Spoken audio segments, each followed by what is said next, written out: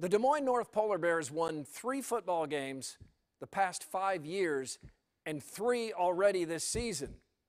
Can North make it 4? What a good story. Homecoming for Des Moines Lincoln and a nice crowd to cheer the Rails. But North's Aaron Gonk and the North Polar Bears were ready to crash the party. After a Lincoln field goal, North takes over with a huge rushing touchdown by the 5A leading rusher, Aaron Gonk. North goes up 8-3 after the 2-point conversion. North back into the end zone with running back Gabe Gunn. These guys have some great names. Gabe Gunn evades defenders, and Gabe Gunn scores at 16-3 after 2 points. Then our guy Gonk. Gonk continues his dominance, makes it look easy with another touchdown, 22-3 North, and North wins 36-17. The Polar Bears are 4-1. Des Moines Roosevelt calls Drake Stadium home.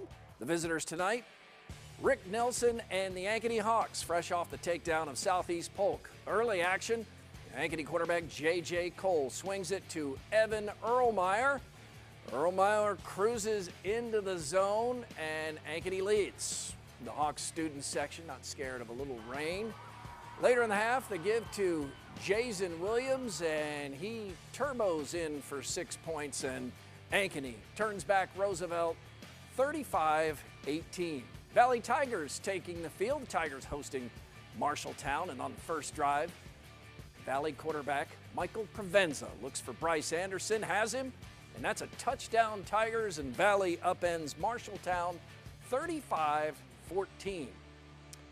It's Ames at Sioux City North. Little Cyclone quarterback Dallas Saucer fakes the handoff, nice fake, rolls left, he's there, ball pops out, but the refs say he reached the end zone, so that's a touchdown, Little Cyclones. Ames back on the move. This time it's Saucer connecting with Jalen Luth, and he'd take care of the rest, and Ames puts it on Sioux City North 57-28.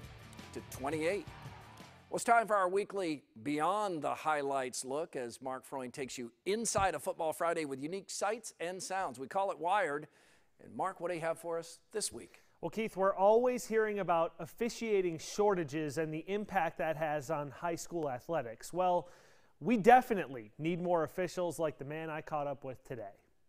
Scott Brown holds an immensely important job. Special Assistant Attorney General. I'm the Division Director of Area Prosecutions. Pursuing justice. Area Prosecutions exists in the Attorney General's office to assist local county attorneys in the prosecution of major felony cases when they need assistance. And Brown has worked some very high-profile cases over the years, among them the Molly Tibbetts case and the Ed Thomas case. We work on behalf of the people. And it is our job to seek justice. That's ultimately always our goal. Seeking justice by day. Guys, my name's Scott Brown. I'm going to be the referee tonight. Dishing it out on Friday nights. Nothing late, no talking or late hits out of bounds. I've been officiating since 1994. Brown is the crew chief for a 5-man team. They're fantastic people, great guys, a lot of fun to spend time with. The nice thing about this crew is everybody's fairly seasoned, right? Nobody's is a new person. And officiating can be a lot like prosecuting. It's similar in the sense that we're always trying to do the right thing. Personal foul, roughing the pass. Drawing lines between right and wrong, holding people accountable. Automatic first down. Flag or no flag. 75 on the offense, 10 yards from the spot, second down. The laws are rules, and so he has to adjudicate the laws based off of the laws that are passed and what the rules are. That's the same with football, right? You don't make up rules, you follow the rules. That's what I've always said I've loved about my job, is it allows me to always be in a position to make the right decision for a lot of people. And the same is true with an officiating crew. Dead ball, encroachment on the defense. The consequences for game infractions are certainly less severe than those for criminal acts. But Scott and his crew know that the results of their actions on the field matter greatly. So at the end of the night, we need to walk off the field saying we fairly officiated that game, gave the kids a fair chance within the rules to play the game, and they decided what the result would be.